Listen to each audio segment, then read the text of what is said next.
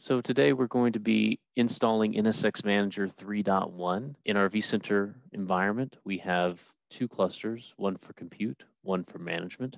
We'll be installing the manager here on the management cluster. So we'll right click here, click deploy OVF template, local file, click upload files. And I've already got the appliance downloaded here, the OVA file.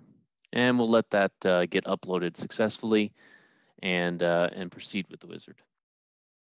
All right, once the file is uploaded, we'll click Next.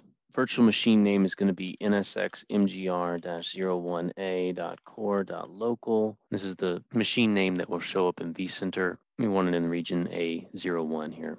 Going to deploy it in the management cluster, so we'll keep that there. Okay, that looks good. We'll click Next. And I think we're going to go here with an extra small. And we're going to choose thin provisioned here. This is a large appliance. Even the extra small, requires 300 gigabits. So we're going to choose a thin provision here as we don't have quite enough of space to cover that a full thick provisioned appliance. Thick provisioned is recommended though for production environment. But in this case, for the purposes of this lab, we're going to stick with thin provisioned. And our network is going to be the MGMT network.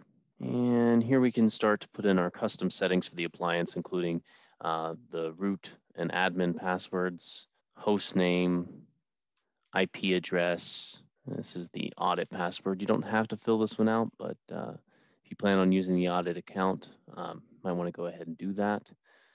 NSX MGR-01A.core.local is our host name. NSX manager is our role, and IP address is 192.168.110.42. Netmask is /24, so it's 255.255.255.0, and 192.168.110.1 is our default gateway. DNS serverless, that's going to be 110.10, like that. Core.local is our domain. And NTP server is 192.168.100.1. And we're going to enable SSH and allow root SSH logins.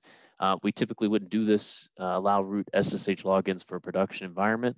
But since it's a lab, why not? And you don't have to worry about these properties. As it says, these are internal parameters, don't set them. We'll click Next.